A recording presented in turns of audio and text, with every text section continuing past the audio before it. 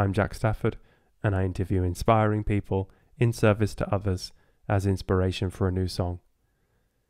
Now, back in episode 69, I interviewed Maria Naira, who works for the World Health Organization, and we spoke a lot about air quality. And for that song, I wrote about Ella Kissi-Debrah, who was a 9-year-old in London who was the first person to have air pollution as on her death certificate as the cause of death.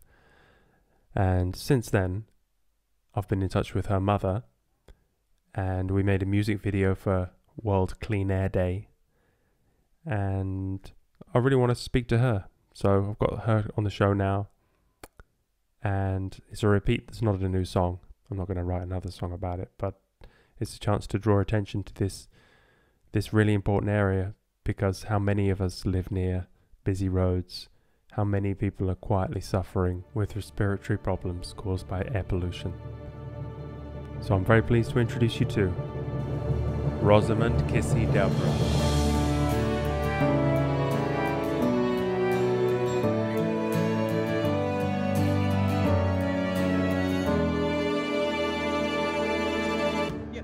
Let's start recording. I've got a couple of questions I actually want to ask you. Actually, Sarah and I were thinking, we were just sort of saying, I'm talking to Jack today, and she was like asking me, is there anything you do want to ask him? And I thought, actually, there is. Actually, I do. So yeah. All right, you start interviewing me. Well, my question really is, I think, hi, I'll start off. My name is Rosamund. I'm the founder and the director of the Ella Roberta Family Foundation. It was set up by myself and Ella's doctors, some who actually treated her when she was alive. And the idea of the foundation was, number one, to see if we could find out why she died from asthma. And it's amazing, 8 years on, we come to that conclusion. And the other reason really was so that children who live in the area where she did would not suffer the way she had done. Unfortunately, I can't say we have achieved that goal far from it. But no, I started off by asking Jack, did he live in Italy, which is confirmed. So when he said yes, so obviously my obvious question is, how did you hear about the story if you're in Italy? Well, I interviewed Maria Naira, from the UN, from the World Health Organization, sorry.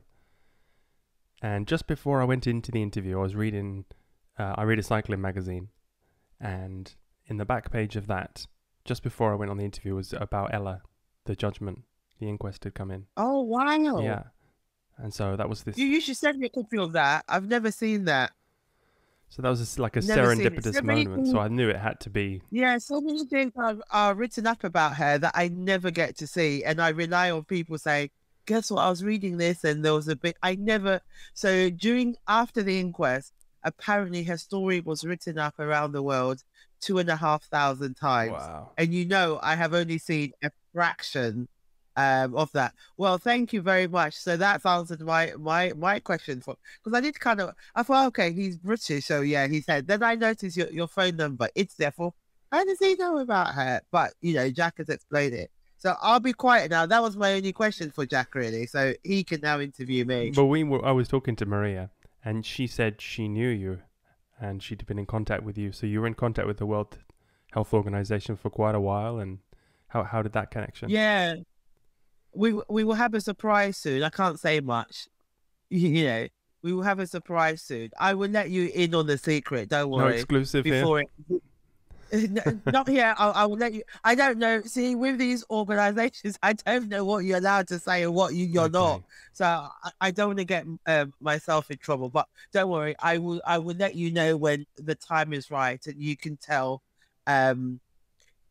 your listeners. But the World Health Organization, I think I met Maria in 2019. We'd been on contact on Twitter. Then Arnold Schwarzenegger invited me he does a summit every year, climate summit every year. And he invited me in 2019, and I took my other children there. And also the World Health Organization, they were having an event. They had invited me the previous year, but my children were really tiny then, and they were like, "Oh, well, we don't want you to go," and etc. So I went in 2019, and then what I did is I actually took them with me, so I didn't have to worry about leaving them behind. And I got to meet Maria in person. So I met her at the WHO event, and we did a Facebook interview actually. And then I went to the Arnold Schwarzenegger thing in Austria. And guess what? Maria was there as well. So it was really weird. It was like I spent these 3 days with her. But she's an awesome doctor. See, number one, she's a doctor. She kind of gets it.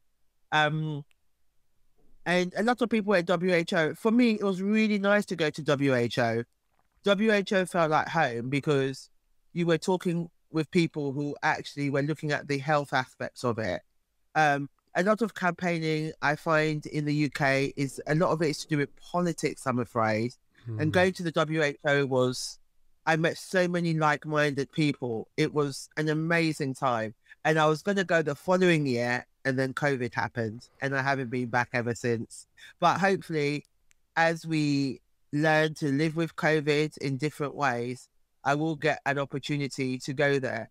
I mean, what do I like about the WHO? I'm not really interested in all the politics part of it, as you can imagine. And when people see it, they just start commenting, they've done this, they've done.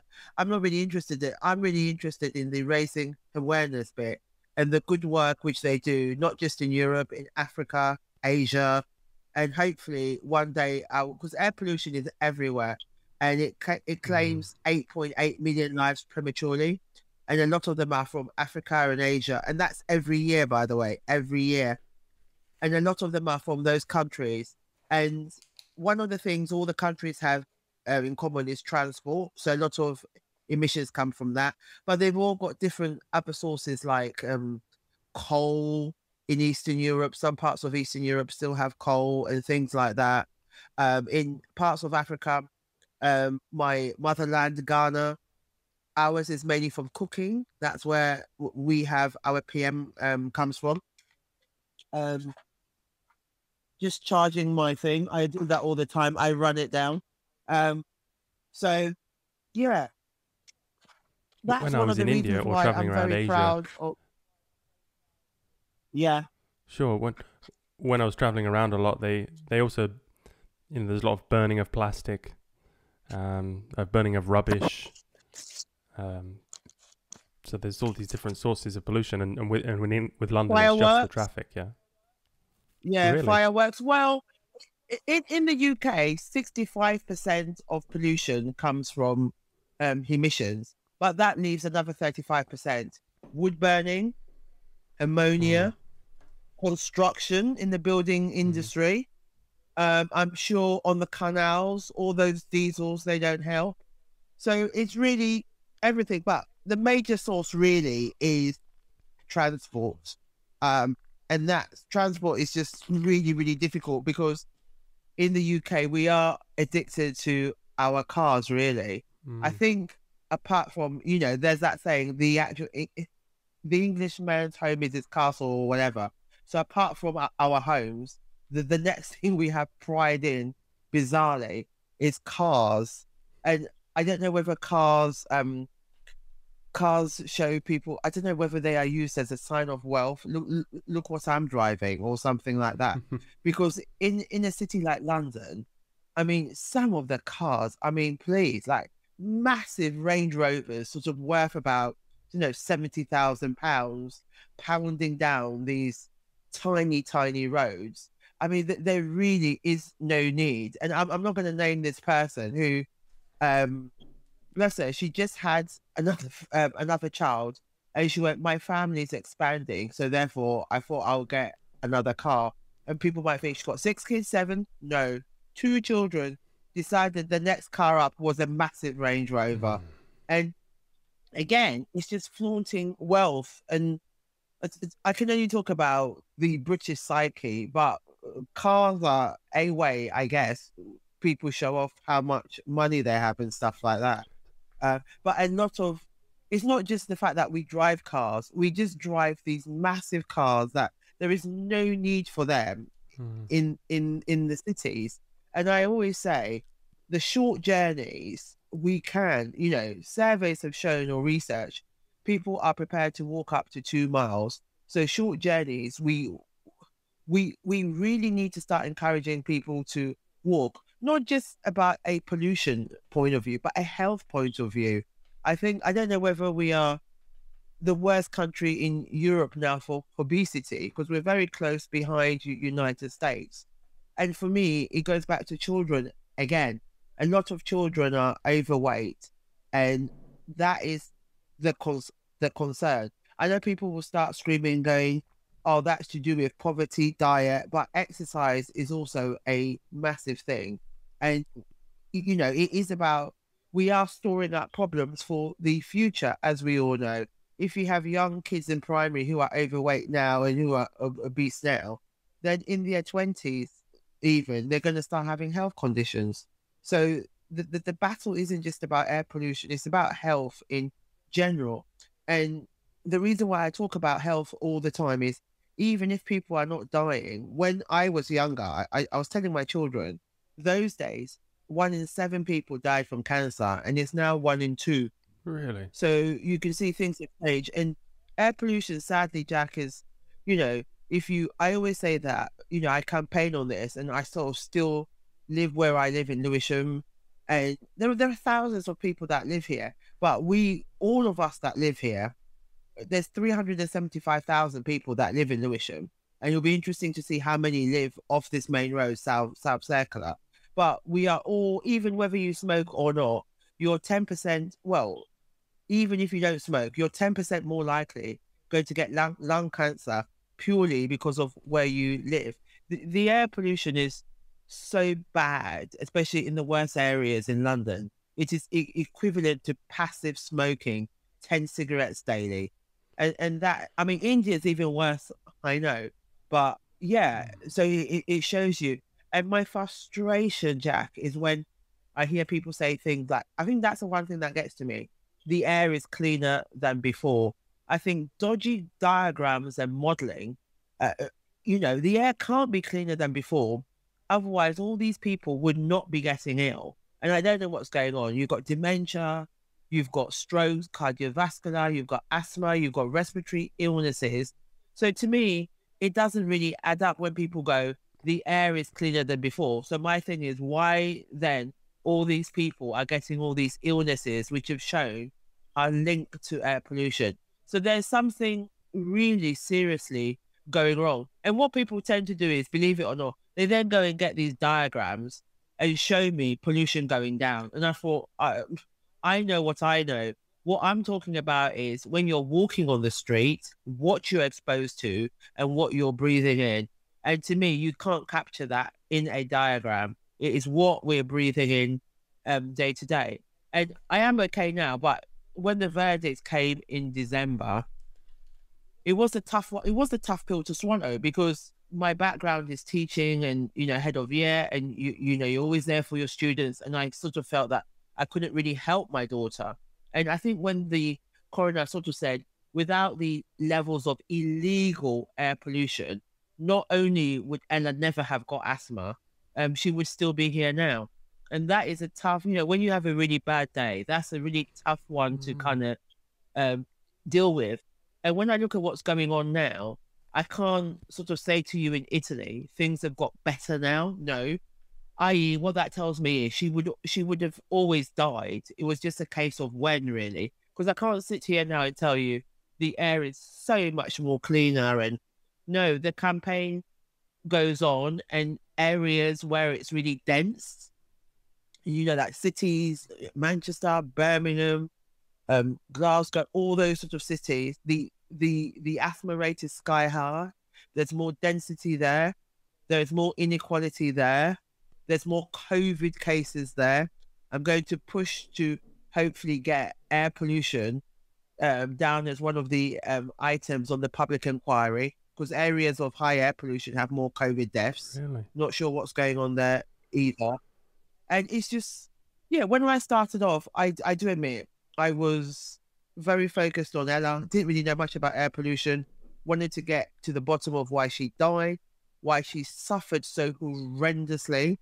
And I look at really sick COVID patients in wards, they can't breathe. They sound like her. So in case anyone ever wanted to know what it was like, if you see a really, a COVID patient struggling to breathe, that's how Ella was. So I guess that was some form of warning somewhere was to come. And things just haven't got better. Poverty's increased. And I've noticed areas of poverty have higher air pollution. And just been on this long journey and even talking to a bunch of doctors on Friday, I was with them on a webinar between 9 and 4. They are the ones that treat children with severe asthma. Same problems. So children are still dying. And the battle goes on, Jack. It's just, and it's a massive thank you to you. The song which you did was incredibly moving, and we will continue to promote it, and we hope it helps with awareness. I thought the video was so powerful. So thank you so much. And hopefully people that see it will relate to it no matter where they are. It's not just a London or an England problem. You could literally show that video anywhere in the world and it's relevant. So I know it took you a long time to put it together, and even till the last minute you were still working on it. But we hope we can do it justice. And on my campaign going around with WHO, I hope I get to show it in different countries about air pollution everywhere. It's a first pandemic even before COVID. And the bit I was alluring to before we came on air, the difference between COVID and air pollution is, we know COVID can shut down economies straight away. You have a spike and it can shut down economies. And air pollution isn't like that. Air pollution is linked to, asthma attacks and cardiac arrest, but it doesn't shut down the economy. And to me, that is the reason why politicians or governments haven't invested or haven't taken air pollution as seriously as COVID. Trust me, if air pollution shut down economies, they'll be racing out to clean up the air. Seriously. And when I say it, people think, oh, but that is really true. I've looked at it. Looked at COVID, looked at air pollution, both airborne, both pandemics. What's the difference?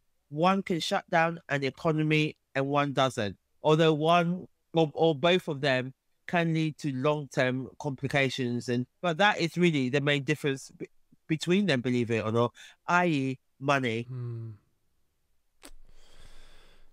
Yeah, it's the slow cooking versus the fast cooking, yeah. It is. Oh, I like that, Jack. The slow oh, that's really good. By the way, people, I've got another phrase now. Slow cooking versus it really is that. And I kind of rant a bit because I get so angry about it. Or when people write to me from India or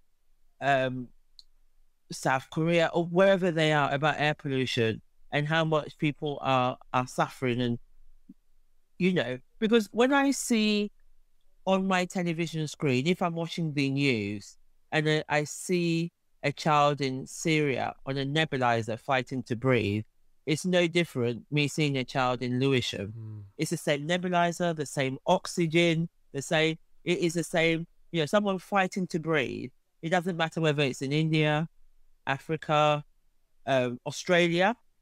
Australia has an image of being healthy and hot, but they've got a huge asthma problem there, a massive one in Australia, which I was shocked when I found out. So, asthma is there about 359 million people in the world who have asthma. Loads of people have asthma. So, and unfortunately, asthma, as I learned again on Friday, talking to doctors, there's no cure for asthma, by the way. Once you've got it, that's it. And years ago, doctors used to say, oh, you can grow out of it. But even they've stopped saying that because people who've had asthma in their early teens or in their beginning of childhood, their asthma has disappeared. And as of late now, people in their 40s and 50s, the asthma is returning. So again, pollution. So yeah, it's just shocking. But I need doctors to talk about it more. I think a lot wasn't known in the beginning. So this isn't a blame game really. But now there's about 70,000 papers there talking about air pollution. So we really need medics now. The same way they spoke about the tobacco years ago, because tobacco, remember, tobacco used to be really cool. It was in films and stuff like that. And then doctors got on it. We don't need a 40-year campaign, though. That much we don't need, no.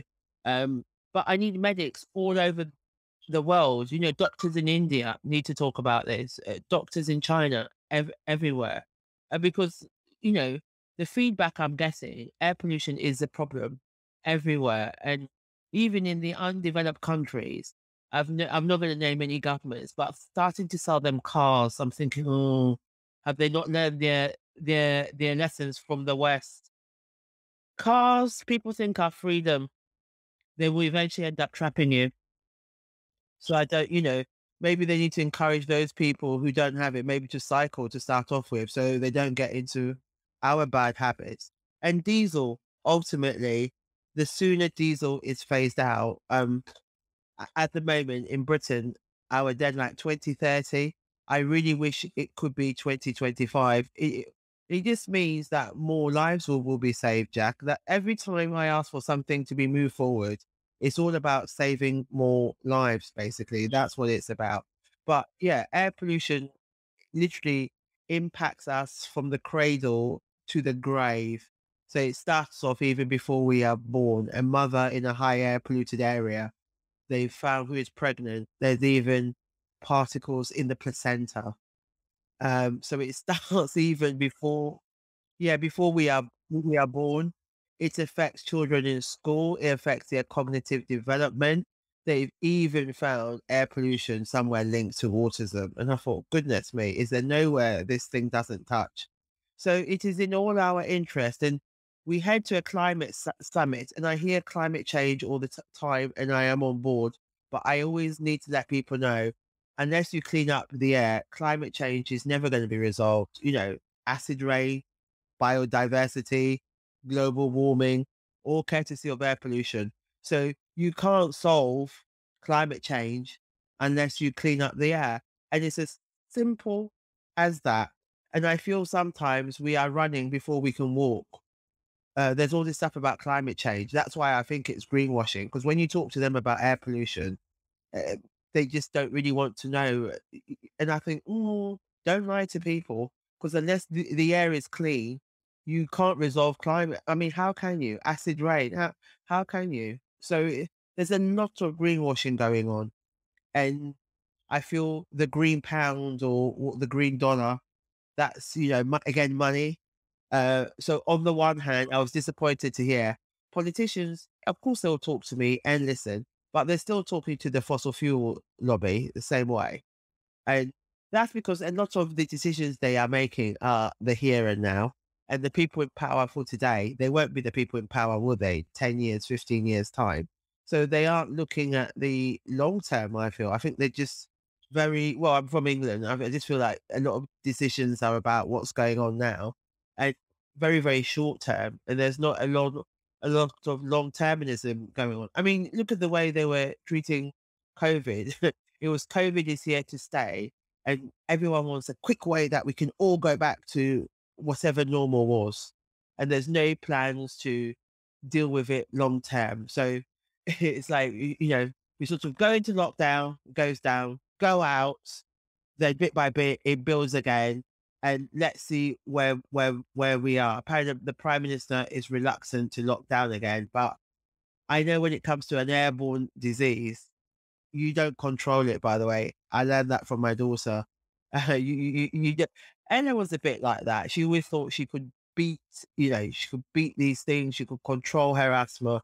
But airborne pandemics, they have a mind of their own. And my son always says, until it's done, until COVID is done, there's nothing I mean, that's his belief that when it's done and dusted, mum, then it will go away. But until then, you know, he reckons it's going to mutate and mutate and mutate. So, yeah. So, but I remain hopeful. I have to, because I wake up every day. There are many, people like you doing, even a song is positive. And I believe generally people in general care. a lot of people feel like they don't know what to do, which is fair enough. But I think, you know, you can't now say you haven't heard about climate change. And what I try and do with air pollution is it's more immediate, isn't it? Mm. It's right in people's face. Some people can't relate to climate change because it's too far away. It is in the future. To me, air pollution is very real. It's right in people's faces. If there's a spike in air pollution, there are more cardiac arrests, more asthma attacks happen. About 1,000 more people go to hospital. So that's something people can recognize immediately. It's something we can do something about. Drive less. Even if you drive, don't leave your car idling there, the fumes coming out. So it's things, you know, we can do. It's just minor things we can do, but they are all worth it, Jack. And then the big things, we need the government to act on it. We need to hold them more accountable. Look, governments are there to protect us, to look after our welfare, Jack.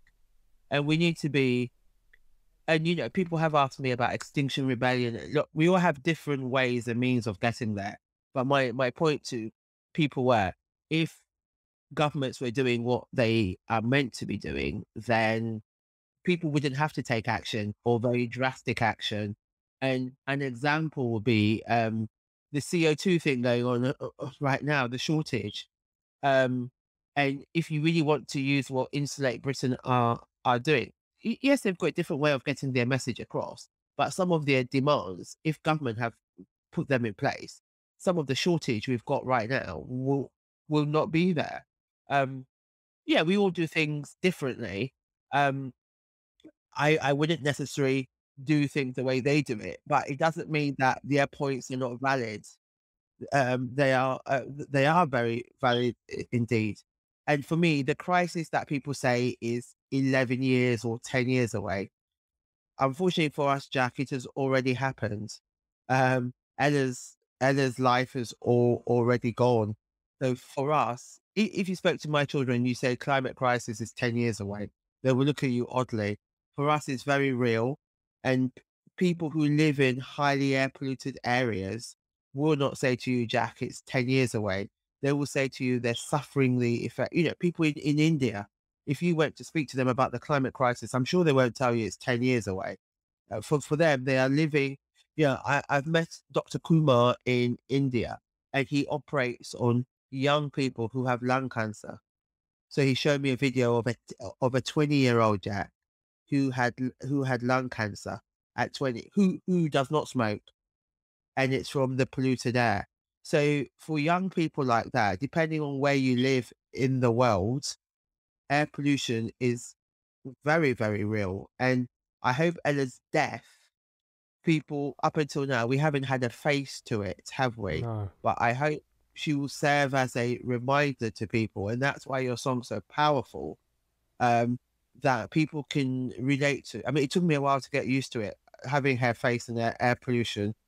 She's just always my daughter first, isn't she?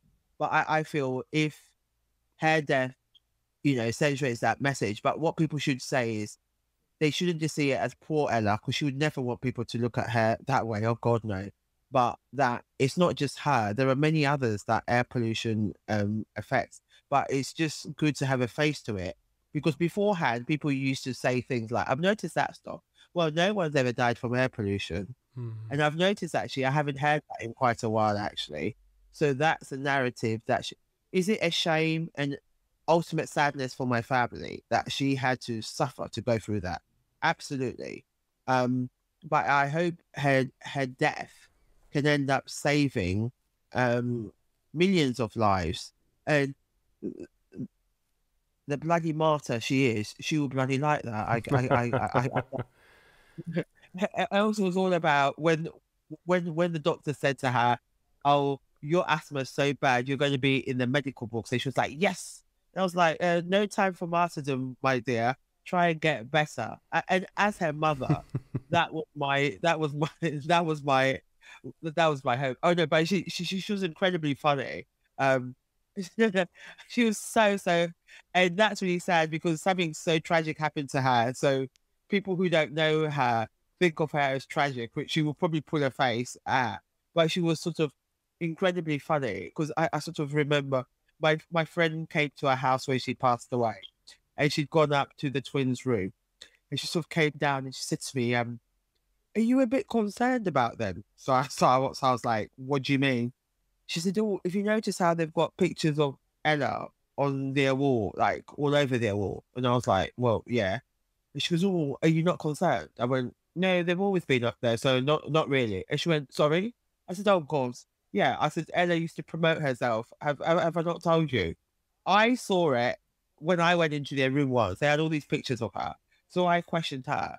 I said, "Well, they're meant to have pictures of, like, pop stars and, stuff." And she was like, why on earth would they want that when they've got me?" And I thought, "Oh, God." So she was so full of herself. And I am glad that lots of people that knew her have um, stories. And she would really, funny enough, I was telling Sarah, she would really appreciate your song, because she was a bit of a kind of muso, like guitar and cornet and drums. And yeah, I think she was going places. I don't know how to kind of sort of put it to you, but I sort of said to a friend once, as a teacher, children who are always that talented to that degree, they've always got something. There's always something. Unfortunately, hers was asthma and her breathing. And I met her first music teacher, Miss Jackson. Recently, I was communicating with her on Facebook, and I was saying to her to thank her for inspiring all my children who have music ability, not like their mom, but yeah. And it will always be a sadness for me, Jack, for someone who was so alive, who loved music, dance, was highly intelligent. That she would have been 18 just a month after Christmas Eve, and all that's been kind of wiped out now. But she didn't die in vain now, because I've had to take stock of what we achieved. And the more I hear about air pollution, I think what would really satisfy me is to see governments, not just in the UK, but all over the world, clean up the air. So, and I put it this way, that air should be a basic human right, the same way water is. We don't expect people to drink dirty water, do we? So we shouldn't expect people to inhale dirty air. And people shouldn't think that when you're breathing in all these toxic air, nothing's happening to you. All those illnesses, countries all over the world, me telling you that a 20-year-old who doesn't smoke has got lung cancer, that's not right. Children shouldn't be suffering, and the world shouldn't be suffering. And that's my sort of message, that if Els was here, I think we carry things on in her memory. It will be that breathing clean air is a human right. It is our fundamental right that we should breathe clean air. And we are, at the foundation, we are incredibly grateful to you for writing such a moving song. It really does grow on you people. It really does. I think by the time it came out, I was actually depressed for a day listening. It really does grow on you. So that's an amazing, I don't know how you pick the words, and it was just amazing. It's just such an amazing tribute. And we, me and my family are incredibly grateful for you to writing such a simple song, but which is so effective. And I'm sure if she was here, she'll be strumming her guitar. And also, if you've got the music, send it to me and I'll give it to her brother to play on the piano for you. I'm sure he will do that. Okay, I'll do that. Yeah. Yeah, he's a bit of a muso too. Typical, isn't he? Yeah. So if you send the music, I'll do a surprise. I'll get him to rehearse it and play it for you. Oh, brilliant. Yeah, I mean, because it's unusual for me, because normally I write the song after the show. So I'd be making notes and thinking of all the things you were saying. I'd be trying to think what rhymes with them and trying to make the song, but I've already done it, so I feel kind of like at a loose end. Yeah. I think that's why I wanted to speak to you, because it's so difficult to, that someone who's never met her, but it's just written such a moving song. And I like the way that on my journey of raising awareness about air pollution, I feel that the video you did as well, I can play it in any country and they will relate to. So thank you. That sort of really does help the campaign, because it's not just a London sort of issue; it's a worldwide issue. I mean, the figures are just astronomical. 8.8 million people are dying prematurely from air pollution. And it's interesting, we're talking this week, because this week, WHO, they're going to release new guidelines about the limits of PM 2.5 and nitrogen dioxide as well. So that will be a big moment again, because what we say at WHO is there's no such thing as a safe limit of air pollution. For children who have asthma or severely respiratory illnesses, even just inhaling a bit of pollution can end up, putting them in hospital. So our motto at WHO limit is there is no safe level. We aim, or everywhere should aim, to get pollution to as low as possible. And sometimes putting these limits and values on it, it does come, or targets, it does come with certain issues, because people feel as long as they've reached the target, job done. No, you continue to pollution is as low as possible. We need to do something, Jack, because Ella won't be the only child that dies. And in the UK, we have about 22 to 24 children die every year from asthma in 2021. Our aim is to get to zero. So we are nowhere near. When people say, why do you continue doing what you do? We know that during COVID, during the first lockdown in the UK, for the first time between March and July, no child died from asthma. So the bit that NOx went down, or nitrogen dioxide went down, and the air was really clean, no child died. And then when things resumed and went back to normal, within a month, the child had died. So that's my evidence. My evidence is real life. And so children are continuing to be harmed, because they are the most vulnerable, not just children, but older citizens as well. And we are living longer. And I just feel that the quality of our life is really impacted by air pollution. That's what I'm not, when my day is done, it will be done. But living near a busy road is not great, but not everyone can afford, as you know, to live in nice, green, affluent. That's not reality, really. People come to the city to work. People, London and these cities are very busy places, but we need, most of the income from London generates income around the whole of the UK. So you can't have everyone emigrating out of London to go to green, leafy places. It just, and a lot of people can't afford it.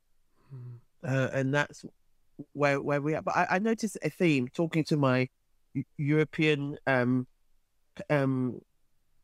people that are like me who campaign for health. It seems to be the same thing all over Europe. Like in poor areas, the quality of the air is worse, and definitely people who are poor economically, people from ethnic backgrounds who's sometimes, some of them, not all of them have got good jobs, and they have to take menial jobs. They tend to live closer to main roads, and their health is most affected by it. It's not just a race thing; it's an economic thing. You have poor white people, you have poor Asian people, you have poor black people. They are all impacted in the same way. The actual working classes, are they being considered in this debate about air pollution and climate? I can say that because I'm coming from a good place. So I don't expect anyone to, when people get really worried about talking about these things, I don't. Because that is the reality where I live. It's the poorer people that are most impacted. Look, if you've got money, you wouldn't even live near a busy road, because there's a reason, Jack, why houses near busy roads are less expensive, aren't they, than houses? There's a reason for that. That's right. But these things need to, rather than say, "Oh, woke" or this or that, they just need to be spoken about in an intelligent and thing way. And we now know there's money there. I don't want to hear people say to me anymore that governments don't have money, because COVID showed us when they want to pull out the stops, so that to me is no longer an argument. By the way, I used to believe that, oh, they don't have money. No. they have money, but for some reason, this is just not a priority for them. This is a public health crisis. And it's not just the UK, it's to Europe as well. Don't know how they're getting on with the Green New Deal over there. And in the United States as well, everywhere where there's poor air quality, and people are now calling for environmental justice because of that. Poorer communities seem to be dumped on when it comes to air pollution. And it's something when I first started my campaigning, wasn't aware about it. You know, my background is psychology, philosophy. It wasn't an area that I knew much about. But the gap, am I shocked that in the UK, when it comes to health, the gap in inequality in health is getting wider? No, I'm not. And is air pollution one of the driving forces of this? Yes, it is. And I'm going to predict it will be the same in most countries, because you have affluent and poor people in most countries. And I bet you the situation with air pollution will be global. Like poorer communities all over the world are those most suffering. Who's speaking for them, Jack? You know, Wow. who is? It's a huge Not for failure of the companies. the policymakers. I mean, because with the technology we have nowadays, you know, electric cars, and you know, before maybe everyone needed to have a wood stove so they could do cooking and things like that, basic stuff. But nowadays, there's no excuse for it. Yeah, I mean, electric cars, they're not the most affordable things, are they? Come on. I can't imagine anyone in a poor community being able to afford a 30 grand No, but car. it's the They don't even earn that much. policymakers should, you know, subsidize and make diesel illegal, and use rail freight instead of road freight. There should be scrappage schemes. Yeah. Yeah, there should be scrappage schemes. I don't want to hear anyone from Africa writing to me to say that, oh, you never guess where your old diesel cars are. They've shown up on our doorstep. I hope not. We have a habit of doing that, don't we? Things we don't want, like old buses and things like that.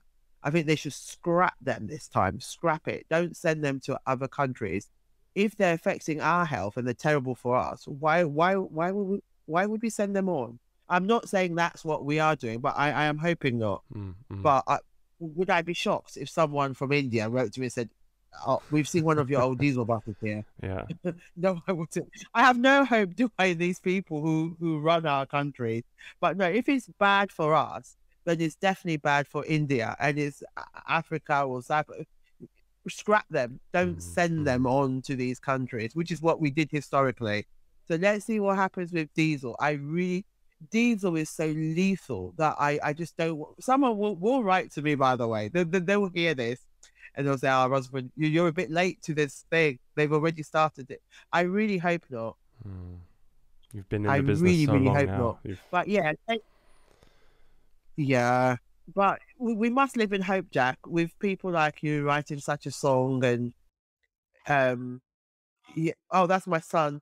Let me just open him. One sec.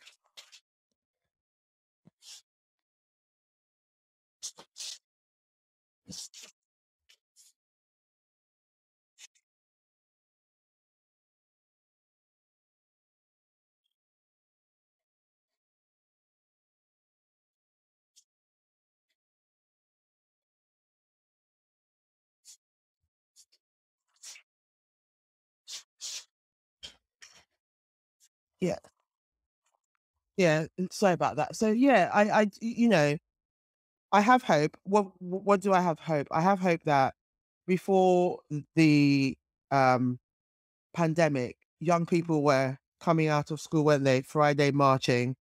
And I always say, I never need to convince them what a crisis this is with young people. They kind of get it. So they are the future young people, but I think they do need help regarding their rights and things like that. They are the ones most vulnerable air pollution is affecting. But hopefully with your song, you've given me another platform to be able to communicate with them.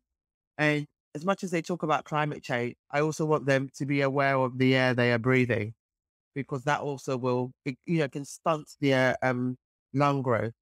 So yeah, we hope when people hear this, they will, download your song, The Ballads of Ella, and share it far and wide, and to raise awareness.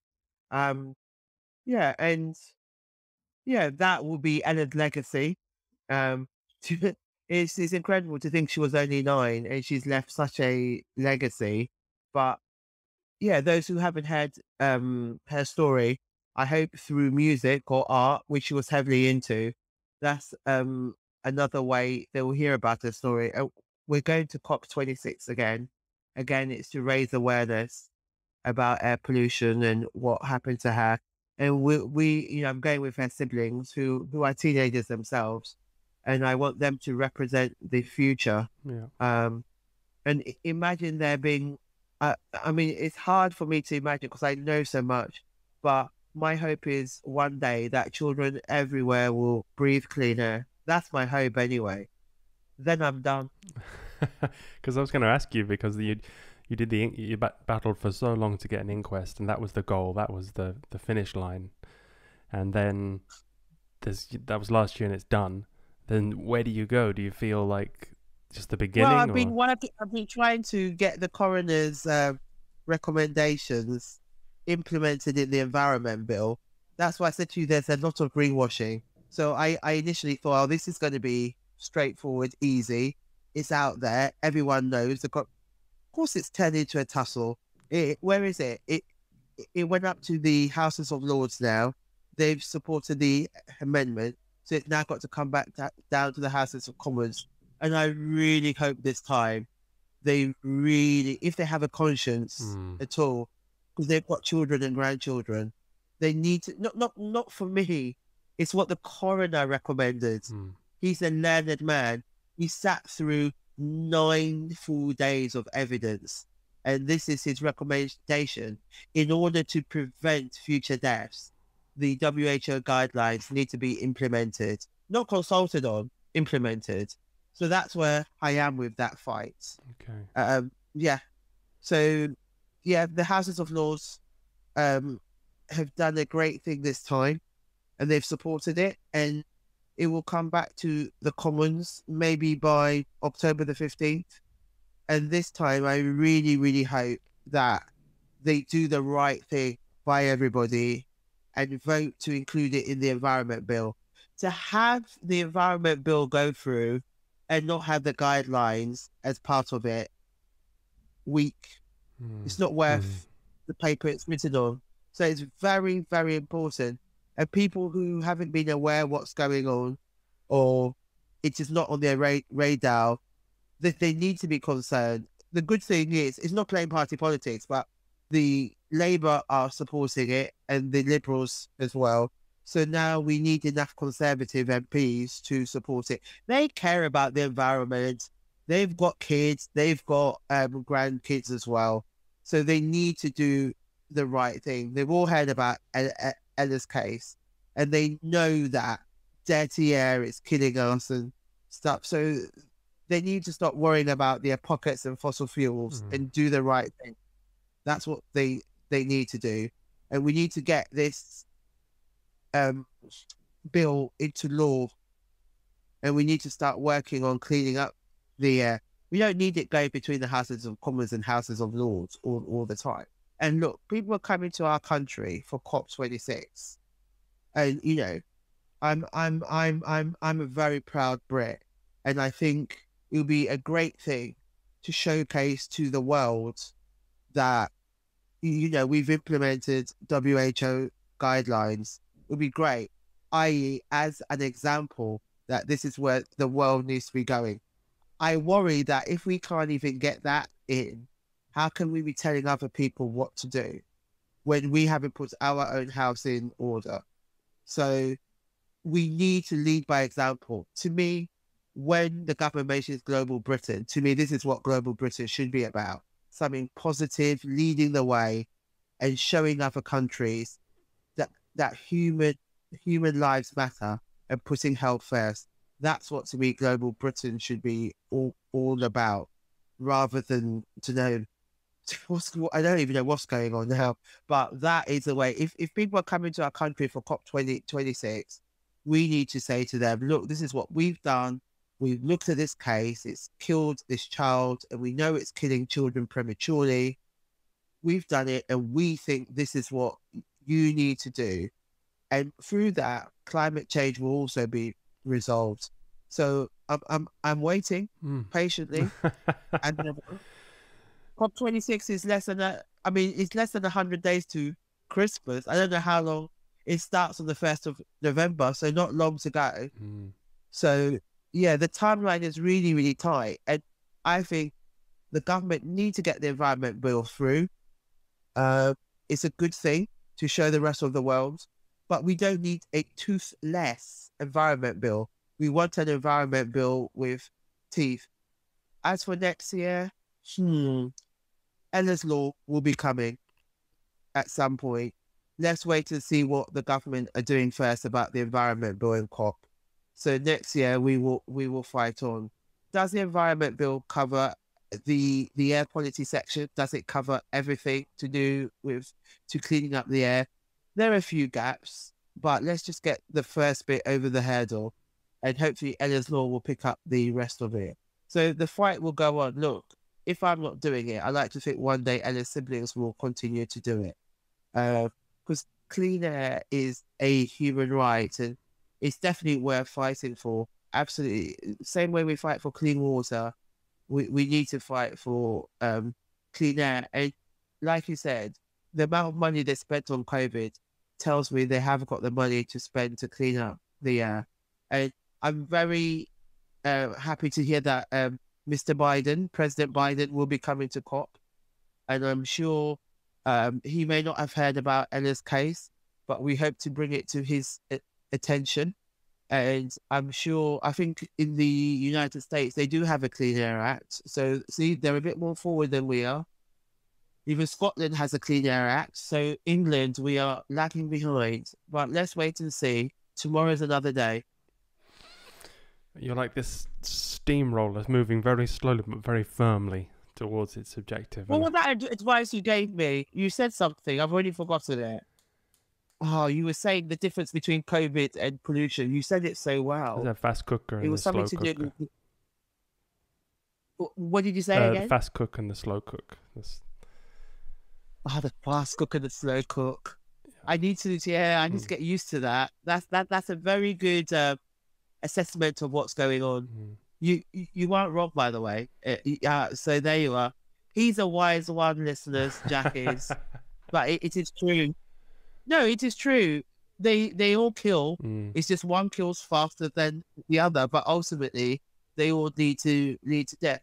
The only relief I have from COVID is so far it hasn't affected young people the way air pollution does. Yeah. But I don't want to speak too soon. Dealing with air pollution tells me don't talk too soon. Things can change, and viruses mutate.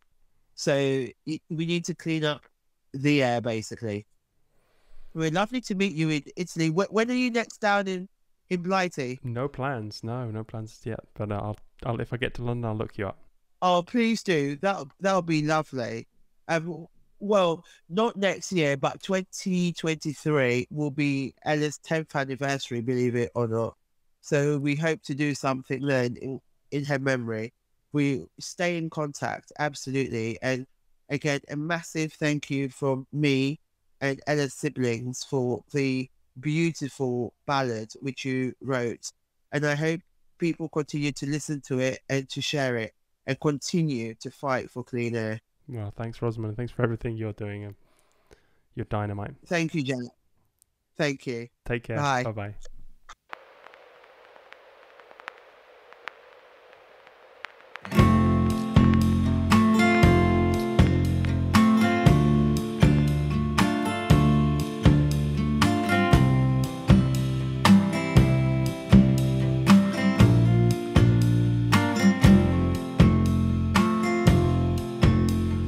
Reading in the papers, numbers written there of how many die each year 'cause of dirty air. Numbers, they don't speak to you, drama they lack, unlike the sound of hearing someone die from an asthma attack. What can change so that Ella Kissi-Debrah didn't die in vain, and we all take action when policies change. Ella Kissi-Debrah, hear our prayers, so that no more children will die from breathing air. Ella Kissi-Debrah deserves a happy tune, but this song's not meant for her, it is meant for you. To pluck and play your heartstrings, so you think twice before you drive, and decide who you will give your vote to, so more kids can stay alive.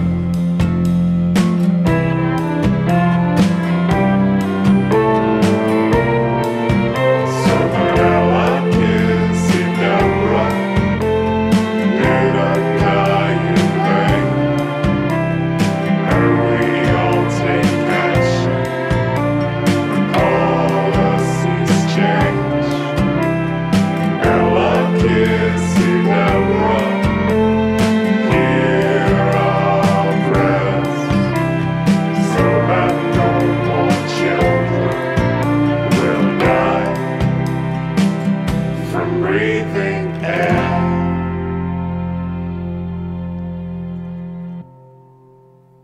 Well, it still gives me shivers, that song. So thank you to my musicians Maurizio Sarnicola, Massimino Vozza and Luigi Falcioni for making that. If you want to find out more about Roberta's work, go to ellaroberta.org, and you can also see the video on YouTube. Just search for The Ballad of Ella Kissi-Debrah, and please subscribe on YouTube to get notifications when we upload new videos. We're doing that every week now, videos to old songs to give them a re-release. Please also follow us on Instagram, Twitter and Facebook. It's always Podsongs /Podsongs. Alright, I think that's it. So see you next week, eh? Take care, have a great one.